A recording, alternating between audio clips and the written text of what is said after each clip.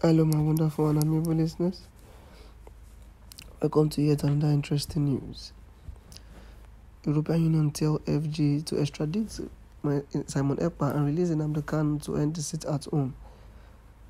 Eastern Union, a body championing political emancipation of all the Eastern region, on Thursday urged the Southeast Governor Forum to diplomatically extradite Simon Ekpa from Finland to restore hopes of good governance in the Southeast region of the country.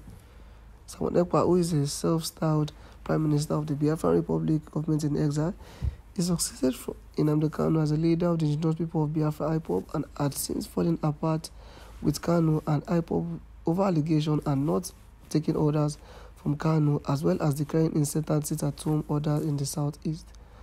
Although Nnamdi has disowned Simon Ekpa in his handwritten letter, which was made public on the 24th of July in Enugu State through his special counsel Barrister Aloy Ejimako, European Union National President Charles Aneke told reporters in Enugu that IPOB had been hijacked. He said the terrorists who disguise themselves as freedom fighters have already crippled the economy of the southeast. Aneke advised the federal government to obey the Court of Appeal ruling in October last year, which discharged and acquitted Kanu. We recall that Nnamdi Kanu, the leader of the indigenous people of Biafra, is currently in the custody of the Department of State Services, DSS, in Abuja. Nnamdi Kanu, who is a British Nigerian political activist who advocates for the secession and independence of Biafra from the Federal Republic of Nigeria, is the leader of the indigenous people of Biafra IPOB, which he founded in 2014. The main aim of the indigenous people of Biafra is to restore the separatist state of Biafra, which existed in Nigeria's eastern region during the Nigerian Civil War of 1967 to 1970. As the director of a United Kingdom registered radio station named Radio Biafra, Nnamdi Kanu propagated Biafran separatism. Nnamdi Kanu was arrested on treason charges in Lagos, Nigeria on the 14th of October 2015 and was detained for more than a year despite various court orders that has ruled for his release. When in court, Nnamdi Kanu appeared regularly wearing a Jewish prayer shawl and head covering. He said in court that he believes in Judaism and considers himself a Jew, and oftentimes has led his Biafran people to various Jewish prayers and religious observations. On the 28th of April 2017, Nnamdi Kanu was released from prison on bail.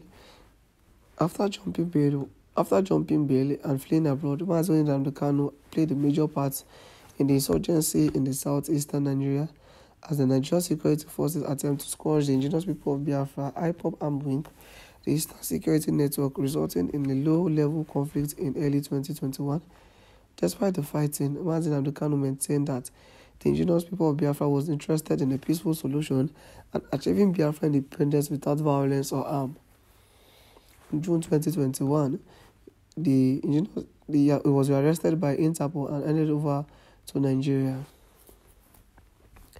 In December 2022, Nnamdi Kanu announced that the indigenous people of Biafra had organized the Eastern Security Network, which was supposed to defend southeastern Nigeria from bandits and armed Fulani elders.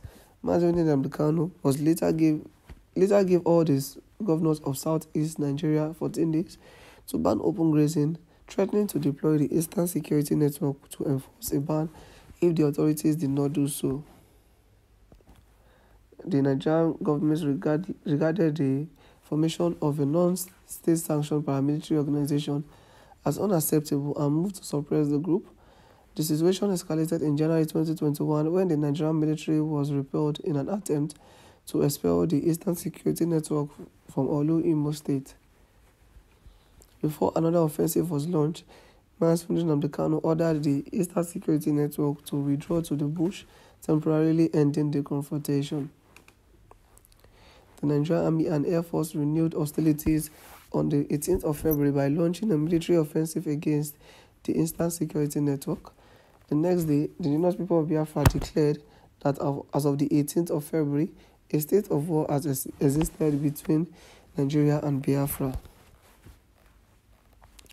The Indigenous People of Biafra and other Biafran separatist groups consequently began to mobilize and fight the security forces across several southern Nigerian states. Despite this, Nnamdi Kanu maintained that the Indigenous People of Biafra was interested in a non-violent solution of the conflict, and the Eastern Security Network was supposed to fight bandits, not the Nigerian security forces. Regardless, Nigerian authorities designated the Indigenous People of Biafra as a terrorist organization and claimed that Nnamdi Kanu was inciting violence. On the 27th of June 2021, Nnamdi Kanu was arrested in Kenya. Kanu brother claimed that he was being arrested by the Kenyan police. Nnamdi Kanu's arrest has sparked anger among Biafran separatists and other Nigerians supportive to his cause. The World Igbo Congress declared the arrest illegal abduction and international gangsterism. Following his arrest, questions had been raised over what was termed Kanu's disregard of the Nigerian Constitution to abscond bail in 2017. On the occasion of his arraignment in court on the 29th of June 2021, Nnamdi Kanu told the presiding judge that the Nigerian military forced him to flee the country in 2017. The trial began in October 2021 with Nnamdi Kanu being accused of terrorism, treason, involvement with a banned separatist movement, inciting public violence through radio broadcast, and defamation of the Nigerian authorities through broadcast. He pleaded not guilty in all cases. The proceedings were accompanied by protests and general strike observed and organized by his supporters. On the 19th of January 2022, Justice Benson Anya of the Abia State High Court ruled that the 2017 arrest of the Indigenous People of Biafra leader Nnamdi Kanu was unlawful and an infringement of his human rights, and that his abduction and forceful return to Nigeria was illegal under local and international laws. Anya also ruled that the Nigerian government should pay Nnamdi Kanu a sum of 1 billion naira as a compensation for the violation of his fundamental human rights.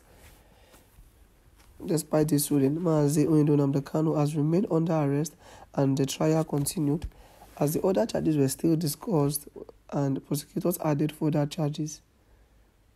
Ikemi's Effiong, researcher at a political risk analysis firm, argued that an ultimate conviction of Nnamdi Kanu remained likely as the political will exists to make an example of a separatist leader who has caused the central government more than its fair share of edicts. That will be all for now.